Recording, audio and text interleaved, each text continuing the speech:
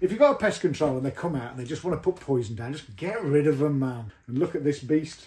Look what I spotted over there, Rix. Look, you can see I'm nervous of going over to it because I'm shaking. It's huge. It's a monster. Are you in this situation yet where you can't stand to sleep in your own bedroom anymore? Stephen and his wife, you've got to that point now, haven't you? Today, this is our first job back after the Christmas break. Me and Ricky have been away for 6 weeks each. We'll explain all about that at some point in this video probably. But we're here with Stephen. I spoke to Stephen all the way back in December the 13th and it's now first day of February. We're really getting booked up in advance now, but we'll explain all about that and how, if you want our services, how to get in touch with us in a little while. Stephen, tell us about what's been going on. It's 4 to 5 years, is it, this one? Yeah, about 4 years, I think. Trying to remember back. Since we've had rats, we've always had them in the loft. You sort of hear them scurrying around. We had 2-3 different pest companies out. Okay. The first one was typical big chain pest company. They turned up, put some poison down, went away, they'll be back in a week. Okay. That got rid of them. That was fine.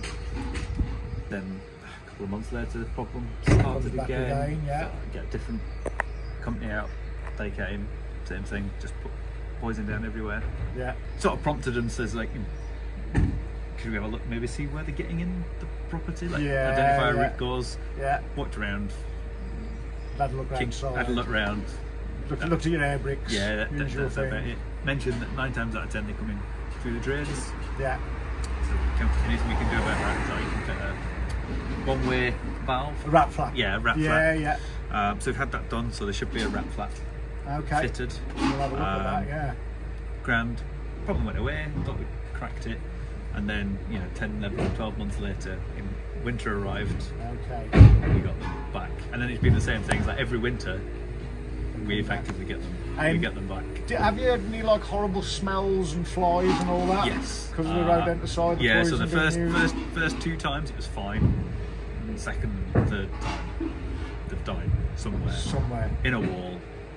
And we had horrendous flies and it fucking stinks. Yeah, 100%. We've just had it now, so the back bedroom, we moved out of the back bedroom because there's poison down that we can't actually get to. I'll show you when we go upstairs. Right. So I got the traps off you guys, I put the traps down, haven't caught anything. The poison obviously got first. Okay. Died.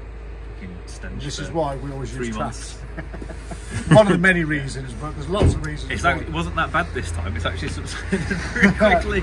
So the flies will be coming soon. But previously, it took like 3 or 4 months. Horrendous. Yeah, because what usually happens is, so but you've got no idea where they are to get to them. Exactly. It's in a cavity wall somewhere or under the floor. And what will find them is flies. So it's not like on a warm day like today. I say warm day, it's about 10-12 degrees, but flies will be active in this. So, and they can smell a dead rat from even before it even smells to us. You know, you can literally smell a dead rat, but a fly will find that. But as soon as they do, they lay the eggs on there, then the maggots eat the meat off the bone, basically. And then miraculously, people think, oh, that weird smell's gone. And then 3 weeks later, all the flies appear, and it's just awful, isn't it? It's awful. Always try to do it with traps if you can. As you know, we're sticklers for traps if you need to use them. But we're going to do this, and we're going to show you how we do it.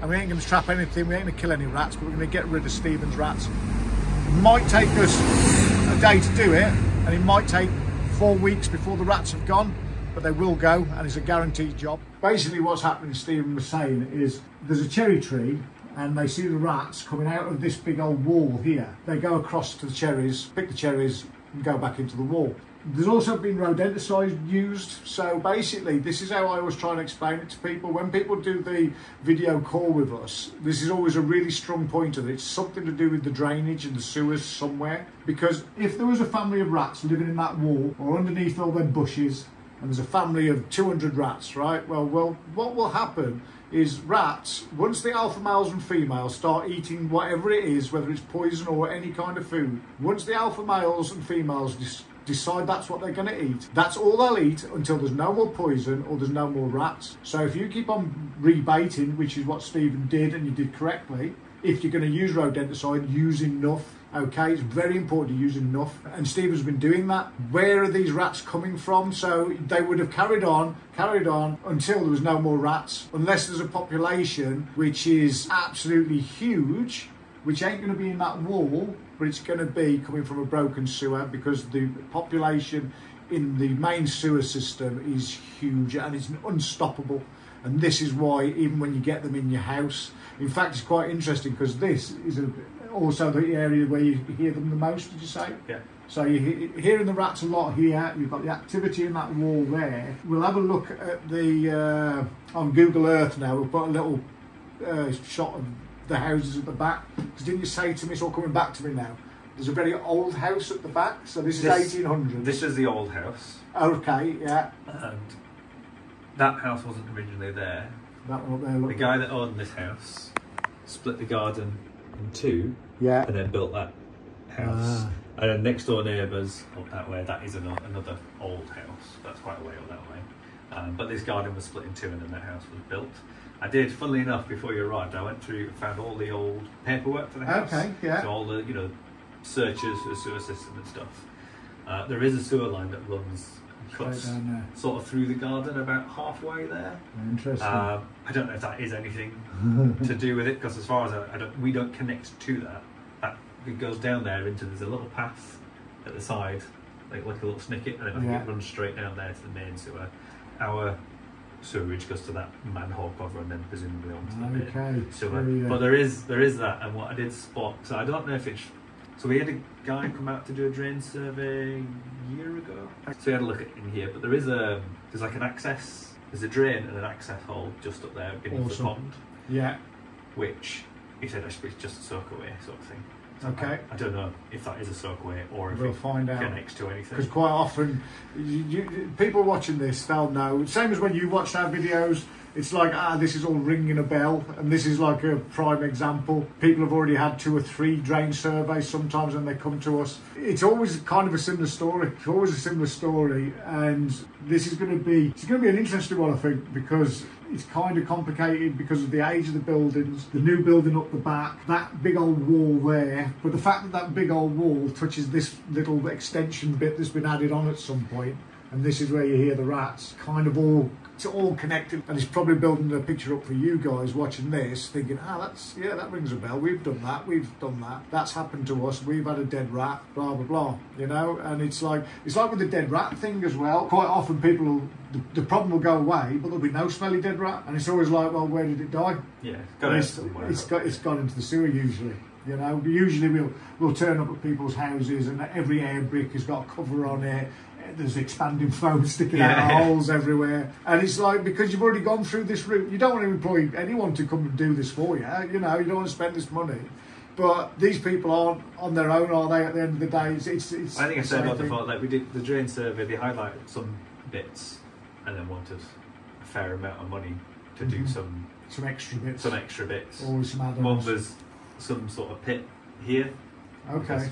We weren't sure why. There was up here. There's like you could see a little bit of gravel. Wasn't sure, but there is. There's a gully there. Rain gully, but all the rain comes off and it does, like, all the gravel and stuff gets washed down. So I'm not convinced that's anything. But they wanted to charge an extortionate fee for putting a fee in. There is a hidden manhole cover in there that they wanted to excavate. Okay. And we did find, so behind this unit, there's a sort of vent pipe that was hidden. Oh, in here? Yeah. And this, you see it. So this would have been the original back of the house? That would have been the back of the house? Yes, exactly. And this is an extension. And they wanted to put some lining in to block it off, and some, huge fee. Yeah. So they thought, well, we'll block it off and see if they come back, and then we know if it is or isn't. That has been sort of crudely. Oh, so it can actually. That's crudely capped off. Okay, that could be handy though, couldn't it? If we can but that was going up into the ceiling, and there was nothing on it. Oh right, so that was just open. Yeah, there was no, no cap on it. They did that nice though. Yeah, right job of that. So we kept that off, thinking that it was quite hopeful that's it. Solve the problem. Like, they won't, if they don't come back, then we'll get it sorted out properly. But that's not the way they've been getting in. But a little waft of dead rat then from somewhere. probably up in this ceiling. I'll show you where we're sealing. Okay. And where was that opened out into then? Just in just into the right. ceiling void. So for us, it was like a that's it. It's definitely that. Yeah. But it's not. Yeah. I think you're kind of nearly there, but they're going the opposite way. So there's generally. Stephen, it's a good job we've had 6 weeks off, Rick, isn't it? This is going to be fun. This is going to be a fun one. Oh well, jump back into the deep end. Well, there's loads of things that we could try.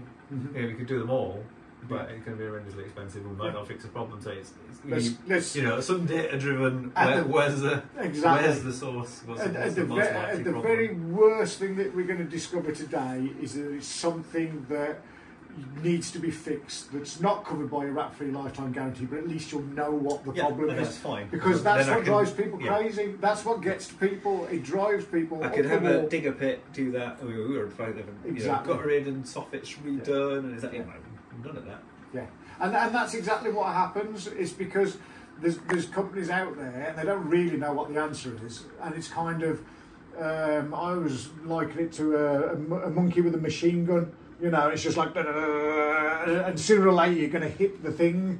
But the thing is, on an old building like this, you could be doing that for years and years and years. Yeah. And you kind of already been going down that road. I mean, this is like 1860s, this extension. 1860s. 1980s for the extension, so, yeah. Good old 1980s. Build it up, build it fast, get the money, bish bash bosh, loads of dosh. Loads of Are those, just what I'm thinking about, I can see there's like tracks in the outside. Is that where the rats have been going back and forth, do you think? I'm not sure. I did see that and wondered, but there is also a dog. Oh right, yeah, could be the dog. Could be the dog. That might be the tracks, because rats basically will always use exactly the same route. Once they've worked out that nothing ate them, when they went down the route, they'll just keep following that, and all their offspring will do exactly the same. So you tend to get these bald patches in your lawn because the rats, that's exactly where they go each time. But it might be the dog as well. Could be either.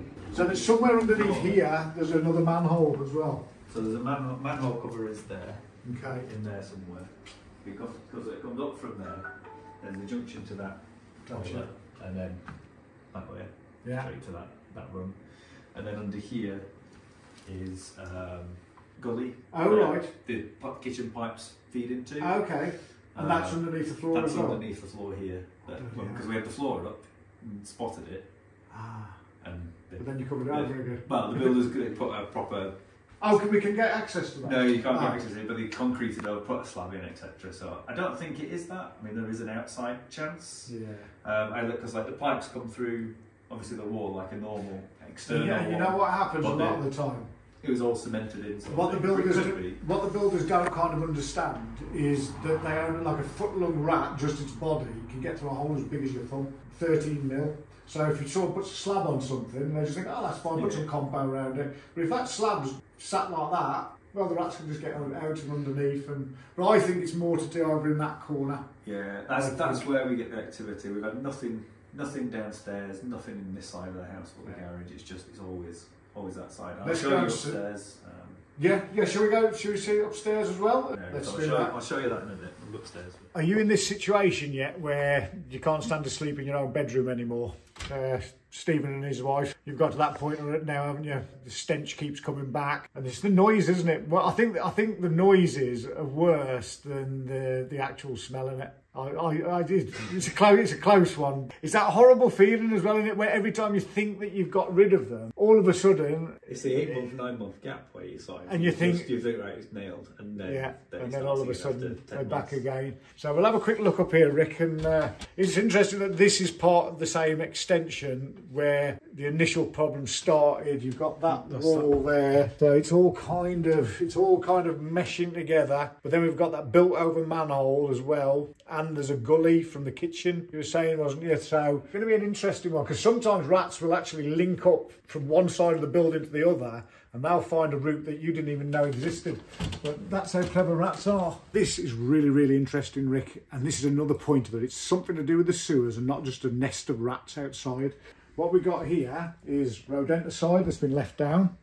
Okay, now if you're ever using grain bait, what you should be doing is filling those trays up right to the top. Then you can tell if there's actually been some activity. But if you're just putting, if you've got a pest control and they come out and they just want to put poison down, just get rid of them, man. Just get rid of them, because they're pointless. You can go and do that. You can go and buy that off our store, you know, go and do it and try it yourself. Why pay someone 300 quid for the privilege of doing that? Because it's not going to get to the root cause. That's what we're going to do. Now, the root cause of this, some more evidence that it's going to be something to do with the drainage and the sewers. The rats have been eating the poison. Now, if they were from a family of rats, all they would do is eat the poison. Doesn't matter what you put on your traps, you wouldn't catch any. It could be the most tempting thing in the world to these rats. When they're non-related, in other words, they're coming from the sewer, what will happen is sometimes the poison will go, sometimes you'll catch them in traps, sometimes a different poison will go, a different flavour or a different bait will catch the rats, and that's because they're unrelated and they're just coming out of the sewer straight into your house. And look at this beast. Look what I spotted over there, Rix. Look, you can see I'm nervous of going over to it because I'm shaking. It's huge, it's a monster. Look at the size of that, Rick. That's massive. Oh my God. And this has been caught in the last week, apparently, Stephen was saying. Oh my God. Wow. Oh. That's going to stink. Get it in the bag. Let's get the bag. Where's the bag? It's under your feet. Oh. I can see the liquid coming out of it. That means it's going to reek. That's Oh massive, God. that is. It looks like a rabbit. It's like a hedgehog that's been skinned, that's been had its spines taken off it. The good old black cats doing what they do. He's a lovely thing, isn't it? Bloody hell. That's pretty big. Oh. I'm amazed that's not stinking us out, dude. I think it might. Oh, there it is. Yeah, I was about to say. That's There why it is. I'm not breathing for that reason. I'll reset that just for the sake of it. Oh, you bastard. Oh. I might not reset it. Right, let's go and get our cameras. I think it's a good job we brought 2 cameras with us today, Rick, because it's going to be a lot of surveying. Let's find out what the problem is. Let's come up with a solution, and let's get Stephen his house back after 5 years of dealing with this hell. So this is another good example as well, because like someone's fitted a flap here, but the rats aren't getting in through here, so the flap's doing nothing. Although it's actually working for once and someone's actually fitted it correctly, this flap is actually working and doing what it should be doing. If you do want a good flap though, use the proper flaps. Use the flaps that we use. We only use 1 flap. Honestly, if I see that bloody double flap one again with all the teeth on the edges of it and 2 flaps in a row, oh, I'm going to do a video all about why not to use them, to be honest with you. But this one is actually doing what it does, even though it's not one of our flaps. There was no reason to fit it in the first place, because it's done absolutely nothing. And that's why when it was fitted, it didn't make any difference, because it was just hit and miss. We think it's this. It's a real head scratcher now. Come on, Rick, let's get them other manholes up round the back. Sometimes even the pest interceptors are wrong. And if we look on here, look, Rick, when I put the camera down, you can see there's that big gap. Oh, I'll have to lean that back. There's a big gap there underneath the flap, so we're looking at the flap going that direction to the main sewer. Especially if there's a bit of a drop there, Rick, when we go through this flap, they could definitely be using that, couldn't they? Whew. You getting this on our camera as well? Yeah, I've got it. Because I can see a tree root sticking out of it, whatever that hole is. There's a 4-inch pipe going into the side of it. Do you want to pass me the camera? So this is supposed to be surface water. This ain't surface water, because if I look down here, so this pipe here, I hope that's picking that up. You can kind of see there's all poo, and up there there's loads of gravel and stuff. So that's where we're looking. Woo, it's a bit echoey in here. So that's where we're looking. That's what Ricky was looking at just on the wall there. There's the head of the camera. There's the hole in the pipe. And you'll notice there's no gravel down that way. When we look down this way, if we can, if I get my old bones down far enough, you can see there's loads of gravel down there, right? And that's gone downstream from where the rats have been digging out of that hole there. But Rick, have your camera back, my friend. I'm going to push that camera a bit further down. You sound like you're in a cave. I feel like I'm in a freaking cave. So what you got there then, Rick? So I've just come up here thinking there's no way on this earth that the rats could have possibly have been getting in this hole. And as I was up here, I could smell a rat urine and, you know, the smell of rats. And I've looked carefully at that hole. It's awfully clean in that hole there. There's another hole there. And then I thought to myself, no, surely not, surely not. And then I could pull this out now because he said it's not attached to anything, I think. You're only certain about this, Steve. So, can you see all that? See there? Oh yeah, little scratch marks. See all that along there? There you go. Yeah, you can see all the little scratch marks on that, look. Look, that's perfect. So you can see all those scratch marks there. That's where it's been scrabbling onto it, isn't it? To get into... So it's been going up the back of that. If you can point the camera in that hole right there. Wow. It's all connected though to that sewer. So if you just follow me now, Rick. The rats are in this extension here. So this extension here, that's where the rats are, all in that loft, under the floor there as well. But this here is where they live as well, in this dry stone wall. So they're all inside of this. Now that hole that we found, we're always telling people that they don't climb up the guttering, up the spouts, water spouts and all the rest of it. But in very rare occasions, 6 times. This is the 7th time in 16 years of doing this. This is number 7. But it's still all linked to the sewers, because that hole that we found in that main sewer pipe goes all the way along there, all the way along there, and it's the other side of that privet hedge, that conifer hedge, and that pipe runs all the way along here, underneath here, and they're getting out on top of that pipe into this wall and then up there and into the house. But they might also be going from that pipe that runs somewhere underneath here, underneath this concrete surface, and then under the floors and in the walls that way as well. This has been a hard one, dude. Another thing that I want to mention as well is the rodenticide that was being used. It's bromadiolone. A lot of the stuff that you'll buy online from Amazon and places like that, it'll be bromadiolone. In a lot of areas, it won't have any effect, hardly at all. So you're kind of feeding the rats. So what we're going to do here, we're going to block all the holes up. Steve's got a load of traps up in there, black cat trap, rat traps, and you know how much we love those. And you saw how effective they are when we got here. Seems like yesterday, doesn't it? It was just this morning. Is there anything else? Don't use bromadiolone. Get some proper rodenticide if you're going to use it, but always use traps. So they all look the same, but you want the Pest Interceptors one, okay? Because, well, we'll show you once these are fitted, and you'll see the difference, how ours fits properly, sits right on the bottom of the pipe, and how this one wasn't. Okay, just they look so similar. Trust us, they're not all the same. Who get that one in there, Rick? I think I'm gonna have to. Seems like a million years since we was in South America, son. Oh, I've only been back for 5 days. We lost all our time. Got one of the hardest jobs we've had in a while. It was good on your Fix It and Trip It videos though. If you're interested in cars, viewers of our channel, you might want to watch Fix It and Trip It. I'll put a little link here, up here somewhere, if you want to click on that and go and see Fix It and Trip It. If you want one of these rat flaps, the only rat flap that we use, you know where to go on our store. There'll be a link in the description and all that, and a little thing to click on the bottom of the video. As you can tell, me and Ricky are getting that tired on this one. I'm finding it hard to speak. Oh, the sky looks nice. Look at that. That's beautiful, isn't it? Right opposite a pub. 10 minutes down that road in the middle at Beaks, Western views. Is that where it is? Yeah. Well, how's your view down there, Rick? Yeah. Is it nice? There you go. Yeah, loads better. Loads better. Touching the bottom of the pipe. And that is how you do that. Woo! Nice 2-hour drive, and then Preston tomorrow. Let's see what we get up to tomorrow then, Rick, eh? That sunset looks mad. It's beautiful, isn't it? It's beautiful. Right, good night. Good night.